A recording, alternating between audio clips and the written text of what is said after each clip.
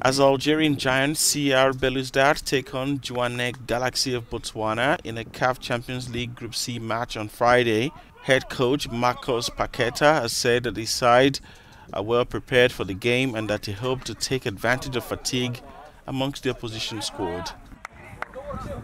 The Algerian champions for the past 2 seasons lead the way again this year and warmed up for the match with back-to-back victories in Ligue Professionelle 1. It's a new story.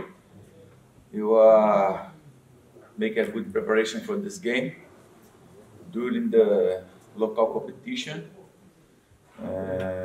Should they have a problem because they make a big travel to come to Algeria, and I hope that our players is concentration in this game and play very well.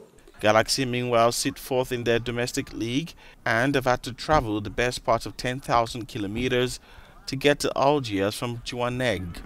After 3 rounds of matches so far in Group C, Belouizdad shared the lead with Esperance of Tunisia on 5 points.